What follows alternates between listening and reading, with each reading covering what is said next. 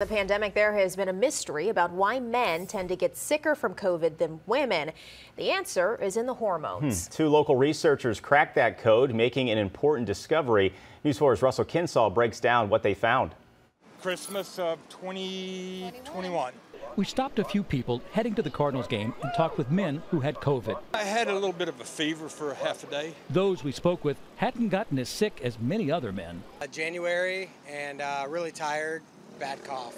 Early on in the pandemic, it became clear that men tended to get more sick with COVID than women. Two St. Louis researchers wanted to find out why. Dr. Abhinav Dewan is a Washington University doctor at Barnes-Jewish Hospital specializing in cardiology. And Dr. Sandeep Dinsa is a St. Louis University doctor specializing in endocrinology at SLU Hospital. Initial studies suggested that men do worse than women. The suspicion was that it was because of testosterone. Often, the men who were hospitalized had underlying health conditions, but conditions often associated with low testosterone. The men who are getting admitted are the elderly men, the ones with obesity and diabetes. And for the last 20 years or so, I've worked in diagnosing low testosterone in exactly this kind of population.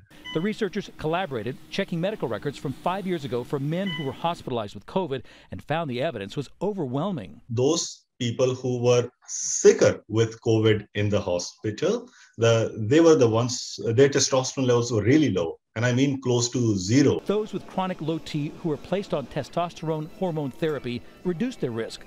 But hormone therapy can increase the risk of prostate cancer and heart disease. If a patient comes to me and says, "Doc, I have low testosterone, treat with me with testosterone," I would say, let's assess your risk of coronary artery disease or blockages in the heart's arteries. Besides COVID vaccines and boosters, testosterone therapy could reduce some men's risk of serious illness from COVID.